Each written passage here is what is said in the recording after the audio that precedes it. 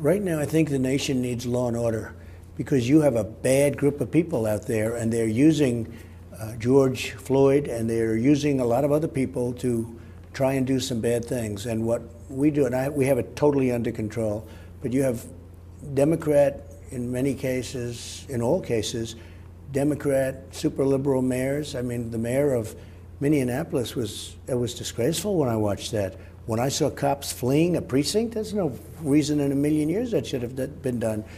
And we took that mess, that was a total mess. We brought in the National Guard, we took care of it. Now it's very good. If you look at that area, it's very good.